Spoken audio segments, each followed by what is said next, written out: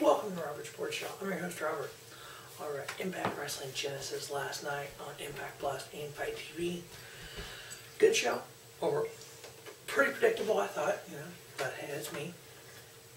On my preview of the 9 matches, I ended up guessing correctly on 7 of them. Which, hey, I was happy with that, 7 out of 9. We had that Super X Cup returning, which was great. It had qualifying matches.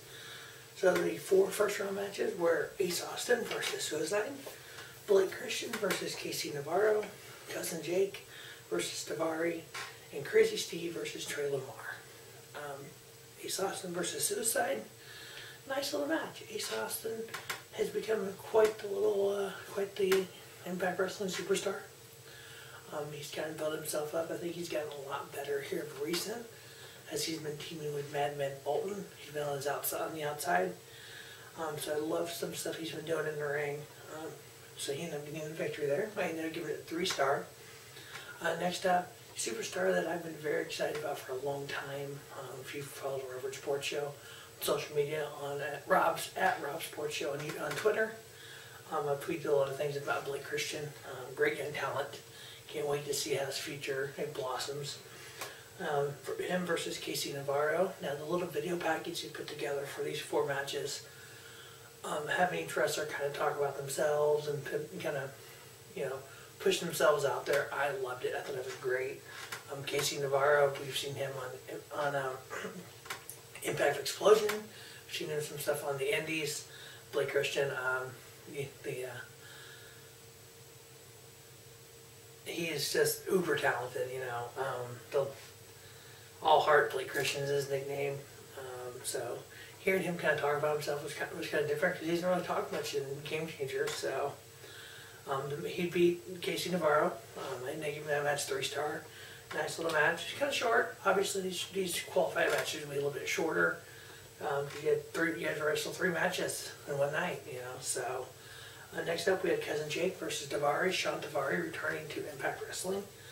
Cousin Jake been teaming with Cody Deaner, part of the Deaners. Cousin Jake's also known as Jake Something in other independent wrestling promotions. So actually, I think he's uber talented. He's one of the guys I do follow. I was actually thinking they would put Daivari over on this one because of the name, but they gave Cousin Jake the victory, which I liked. It was a 2 3/4-star match. It was actually a pretty good little match. Next up, we had Crazy Steve versus Trey Lamar. Trey Lamar, he's kind of like the next generation of Lucha Libre stars, kind of like a Blake Christian. I also follow him with Game Changer and some other indie promotions, Black Label Pro Wrestling. But yeah, Trey Lamar, great talent. Crazy Steve ended up getting victory. Not a huge Crazy Steve fan, but hey, the match was pretty decent. I give it 2 3/4-star. The only match of my predictions was I thought Daivari was going to be Cousin Jake. Everything else I've nailed so far. Then in the second round, we had Ace Austin versus Cousin Jake. Match was pretty short, pretty stable little match. I liked it. I ended up giving it 2 3/4-star just because it wasn't that long. Ace Austin getting a victory. Next up, we had another semifinal match. We had Blake Christian versus Crazy Steve. Blake Christian, what more can I say? When he starts doing 450s and flippies and all this stuff, which I'm a huge Lucha Libre fan, Will Ospreay, the Machine Guns, Ray Phoenix, Kenny Omega to a point, the Young Bucks. These guys go out there and do the, dives and all that. That's just what I'm all about. I've done it on here multiple times. I compare Blake Christian to a younger Will Ospreay. I see the same kind of career progression as the way Will Ospreay and even Kyle Fletcher to a point. When he started off the real, young, flippy kind of, Will Ospreay put on some muscle, put on some mass, became a heavyweight, still doing that kind of stuff. Because you know what, your career as a Lucha Libre star, doing some of the dives that they do, you only go so far. So yeah, I'd love to see Blake Christian sign with Impact. I think that would be a good stepping stone for him. Even going to New Japan and doing stuff, a combination of both. Would be great. So, with Blake Christian getting to win their 3-star match. That leads to finals to Blake Christian and Ace Austin, which is exactly what I wanted to happen. Then we had a women's match. We had Jazz versus Jordynne Grace. Jazz coming out of retirement because Jordynne called her for the Impact Women's Tag Team Championship tournament. Then losing in the semifinals to Havoc and Nevaeh and out, and Jazz wanting to retire, or going to retire, or whatever. And Jordynne Grace said she wanted a match against her, so they put this match together. It was okay. Jazz, obviously 48-year-old, she's past her prime, no offense. But she really is. Jordynne Grace is in her prime. Jordynne Grace got the victory, just kind of like I thought she would. I ended up giving it 2 3/4 stars. So, good match, watchable match. So yeah, Jordynne Grace kind of moving on here. Next up, we had the finals for the Super X Cup. We had Blake Christian versus Ace Austin. Yeah, they gave this match some time. Match was really good. Ace Austin is turning into really great wrestler. I love big things from him. He beat Blake Christian. I'm going to give him the match 3.5. And I'm fine with him beating Blake Christian because you know what? Blake Christian now got some eyes on him that wasn't on him before. He's had 4 matches now with Impact Wrestling. Tuesday night Impact, so 3 here.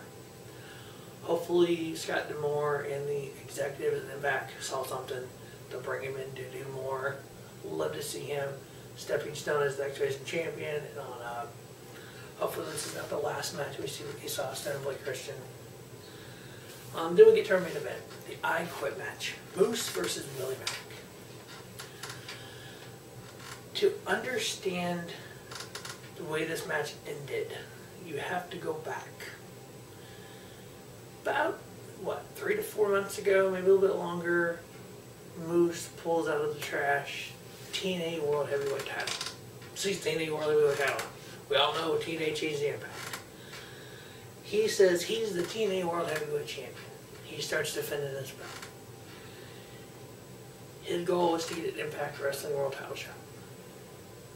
He defends his belt against WIllie Mack. WIllie Mack just happens to be best friends with the Impact World Champion, Red Swan. So WIllie Mack and Moose have a match. It was a final resolution, I believe it was. And I don't remember how. I think Moose ended up winning a no contest or something. So the feud kind of continued. So you made this I Quit match.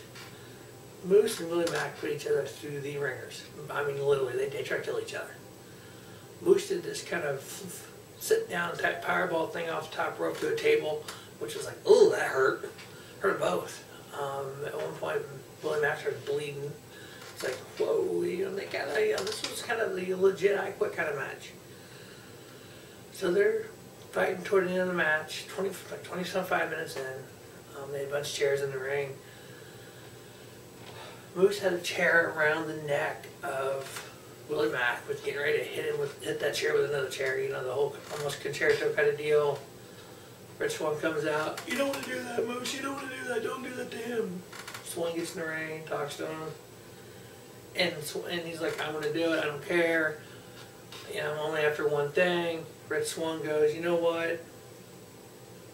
If you don't do it, I'll give you a world title shot. Just don't do it. Just don't hurt WIllie Mack.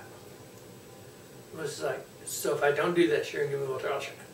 Red Swan goes, yeah, you got it. It's all I wanted. I quit. Drop the mic and leave. I'm like,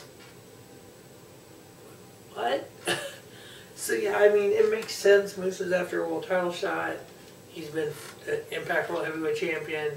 Now he's going to face Red Swan.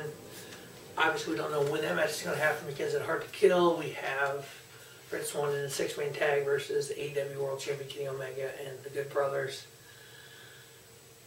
Yeah, I don't know what they're going to do with this and when they're going to do this and how they're going to not have Moose win the title. I don't think Moose needs to be World Champion in Impact Wrestling. If so, it doesn't make any sense. But okay, you know what? It is what it is. WIllie Mack gets the victory. Moose said I quit, which is shocking to me.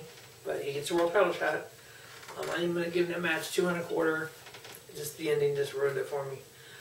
So I was able to successfully pick 7 of 9 matches of Impact Genesis 2021. Alright, well thank you very much for watching the Robert Schwartz Show. Don't just have a great day. Have a spiffy day. Robert Schwartz Show, your YouTube leader in sports show and content.